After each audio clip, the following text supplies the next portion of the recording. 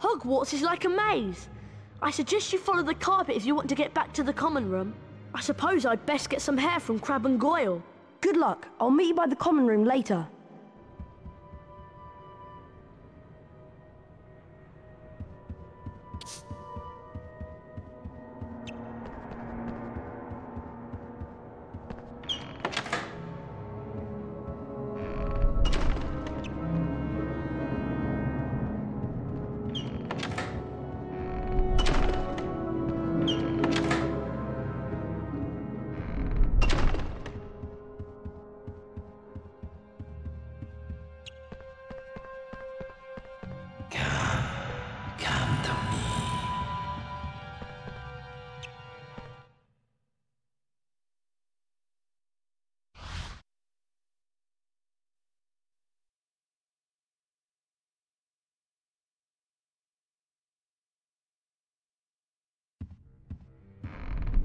Harry, Crabbe, Goyle and Malfoy are in the Great Hall.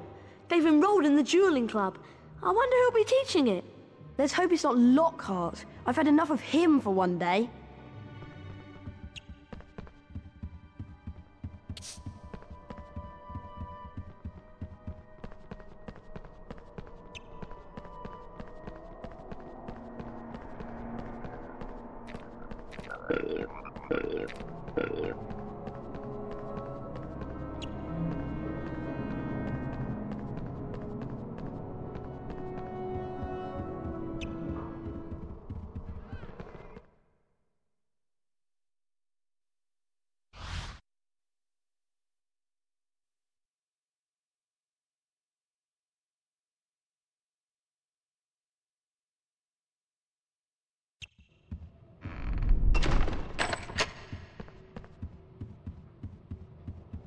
Harry, have you heard?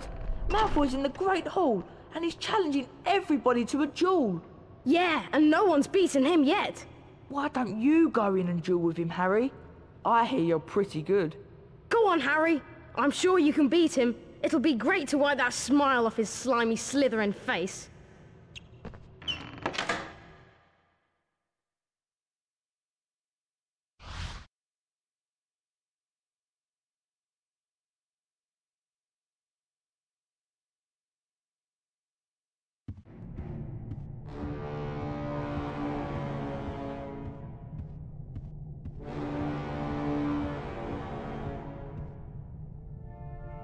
If it isn't the great Harry Potter. Fancy a duel? I'm something of an expert. Go on, Harry. You can do it. Better watch out for the candles, Potter. They've got special jinxes in them. Trust me, you're going to need all the help you can get. Get ready. Duel.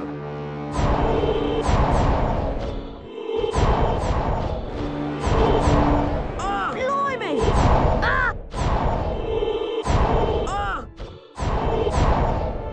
Come on, Harry.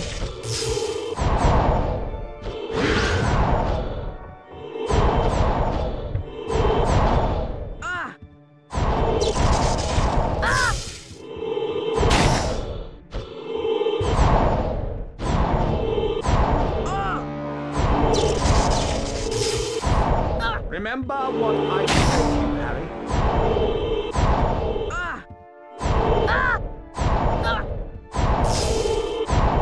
And the round goes to Harry Potter! Get ready, duel! Blimey! Come on, Harry!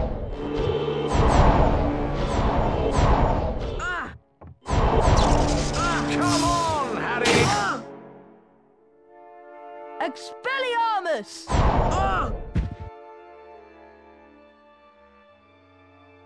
If you think that makes you the winner, you've got another thing coming. Try this, Potter. Serpent Sortia. Oh, oh, oh!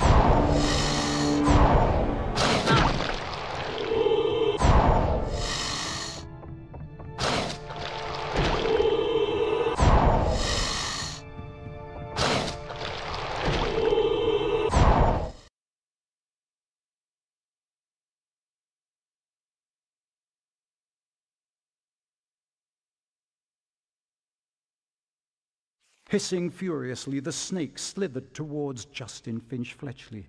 "Leave him alone," Harry shouted. At least, that was what he thought he'd shouted. When he looked up at Justin, he was met with an angry look. What do you think you're playing at?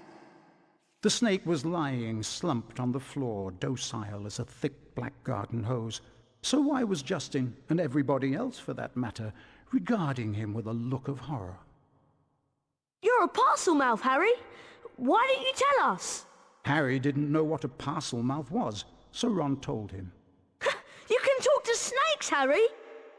Hermione informed Harry that being able to talk to snakes was what Salazar Slytherin was famous for, and how the whole school was now going to think that he, Harry Potter, was the heir of Slytherin, and therefore responsible for the attacks.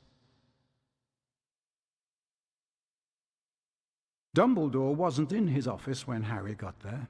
It was a very interesting room, however, and nearby Harry spotted the sorting hat. As he approached it, the hat spoke to him. You've been wondering whether I put you in the right house, but I stand by what I said before. You would have done well in Slytherin. Harry's heart plummeted. He told the hat he thought it was wrong, and then a strange gagging noise behind him made him wheel around. Harry yelled in shock as the bird burst into flames, only to emerge from the fire more beautiful than it was before. Then the office door opened, and Dumbledore came in. Fawkes the Phoenix is really very handsome, isn't he, Harry? Harry nodded, still shocked by the sight of the bird bursting into flames. Dumbledore explained how phoenixes were fascinating creatures. They can carry immensely heavy loads, and they make highly faithful pets. Dumbledore went on to say that he didn't believe Harry was the attacker plaguing Hogwarts, and he asked if Harry had anything that he wanted to tell him. Harry thought of the disembodied voice he'd heard and his growing dread that he was connected to Salazar Slytherin, but in the end he didn't want to say anything about them.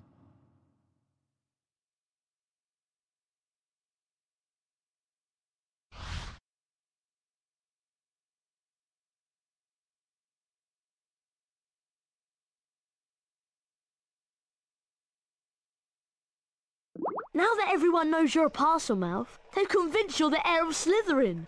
You don't think it's me, do you? Of course not. There's no way you're the heir, Harry. Thanks. We need to finish the Polyjuice potion and prove that Malfoy's the heir of Slytherin. That way we can clear your name. Ron, did you manage to get some hair from Crabbe and Goyle? Yes, I did. But I'm telling you, it wasn't easy. Okay, I'm sure I've done everything right. Once we've drunk the potion, there won't be much time before we turn back. Now what? We each have some of the potion, add the hairs, and then drink it. I'm still not sure about this. Ready? Ready? As I'll ever be. 1, 2, 3.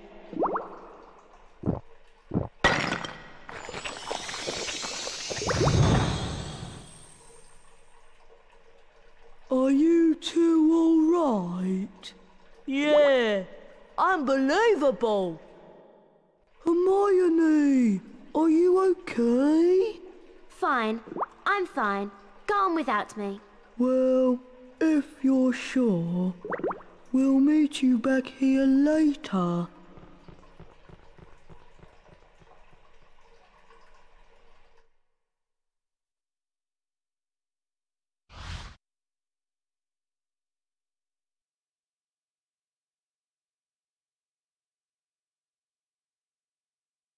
Hermione said that we may have some difficulty moving because Crabbe and Goyle are bigger than us. Okay.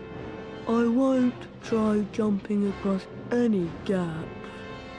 We'd better get going before the effects of the Polyjuice potion run out. We need to find out where the Slytherin common room is. I hope we can find someone to follow. There's a Slytherin now. Quick! Follow him and don't lose sight of him!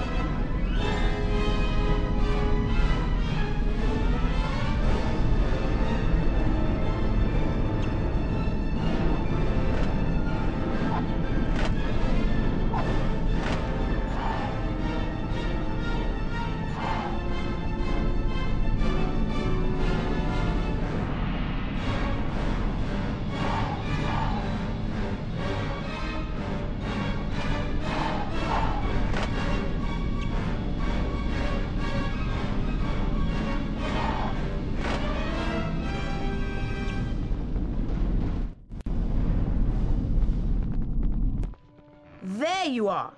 Have you two been pigging out in the Great Hall all this time? How did you know? People seem to think that Saint Potter, the Mudblood's friend, is the heir of Slytherin. I wish I knew who it really is. I could help them. You must have some idea who's behind it all. You know I haven't, Goyle. How many times do I have to tell you? But I know one thing. Last time the Chamber of Secrets was opened, a Mudblood died. So I bet it's only a matter of time before one of them is killed this time. I hope it's Granger.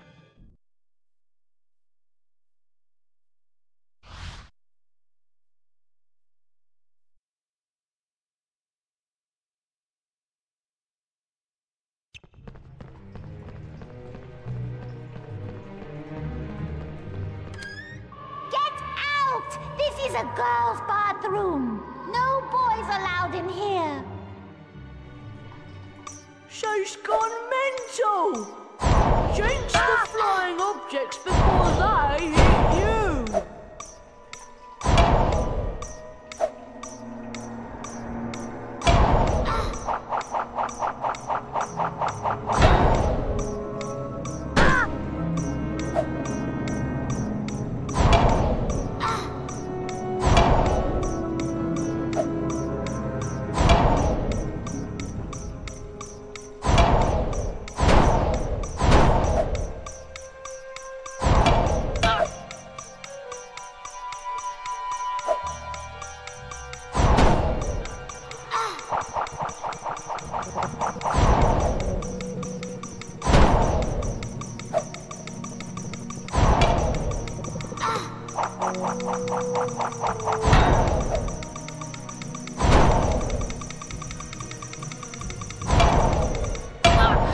It's you playing a trick on me. Almost as funny as throwing a book at me. Let's all throw books at Myrtle because she can't feel it. What a lovely game, I don't think. Here, why don't you have it?